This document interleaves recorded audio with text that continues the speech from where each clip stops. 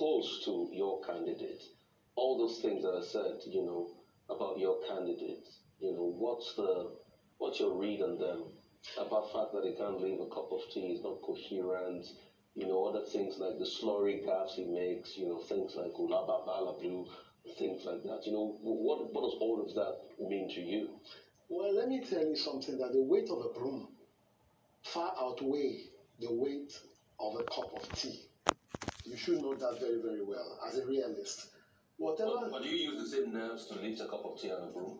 The weight of a broom. But do you use the same nerves to lift a cup of tea? Whatever nerve you use, the weight of a broom is far outweigh the weight of a teacup. That you should know as a realist. Now, secondly, what do you expect of somebody that have left because of their own mundane interest that is not being met? Of course, they will want to water you down, castigate you, put aspersion, and put out fake news. It is very well done in this kind of climb. Asiwaju was in Ogun State yesterday. He was dancing. Do you know the weight of Agbada? So that's why I don't even wear it. The weight of Agbada alone. He wears Agbada, dance with it, move around, and all of that. And Asiwaju is the only candidate, go and fact check, that have gone on more campaigns, daily campaigns, engaging with people for at least 18 hours a day.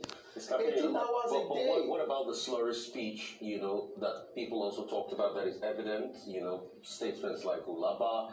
I think in Ondo State he was campaigning the other day. There were slurry speeches, the gaps and everything that a lot of people. Let me tell you something. We've got into that sport. Let me tell you something, Rufai. There's something called swag, right? And I want to increase my trend on the social media in order to have traction.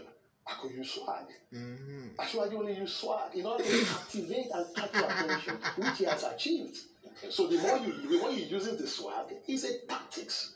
The more you uses those swags, the more you come in, and when you come in, he gives you his program to get those numbers. Comrade, those are swags. Comrade, thank you very much. Okay, I get this point.